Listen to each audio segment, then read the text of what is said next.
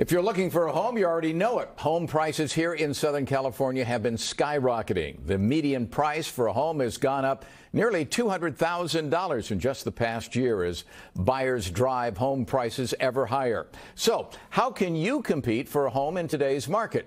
NBC4's Tony Shin may have some answers.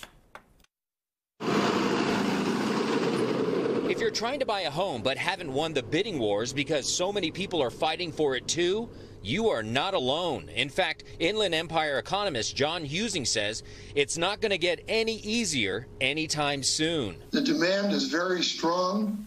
The supply is not there.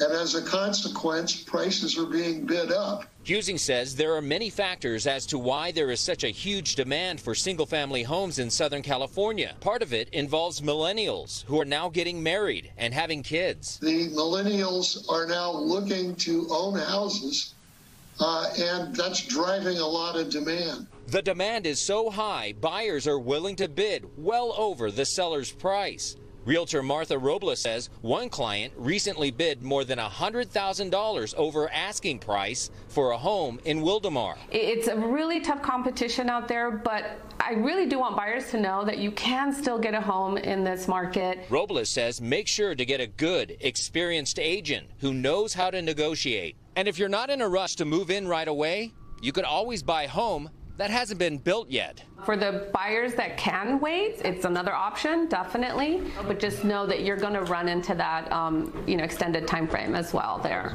This one, because it has a next-gen suite. And that's exactly what Christine Alshire is doing. She's on a waiting list to buy a brand new home near Menifee.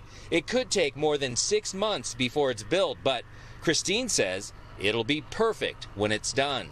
This is what works for us because I like the lot, the location. It has pretty much everything my husband and I are looking for. We want the RV parking. We like the bigger lots. Tony Shin, NBC4 News.